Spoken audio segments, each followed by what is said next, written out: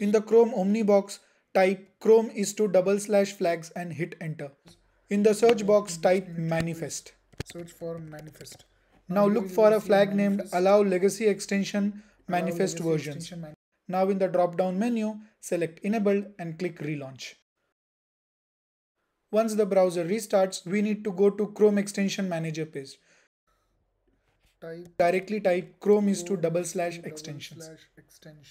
Once you are in a Chrome Extension Manager page, make sure you enable developer mode on the right top.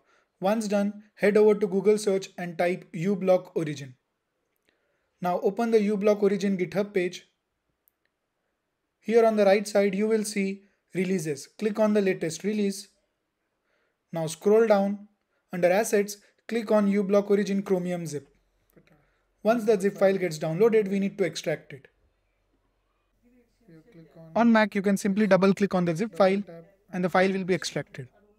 You can see this is the extracted folder uBlock Chromium. Now again head over to the Chrome Extension Manager.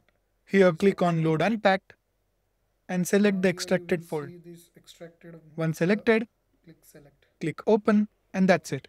The extension is installed on your Chrome browser.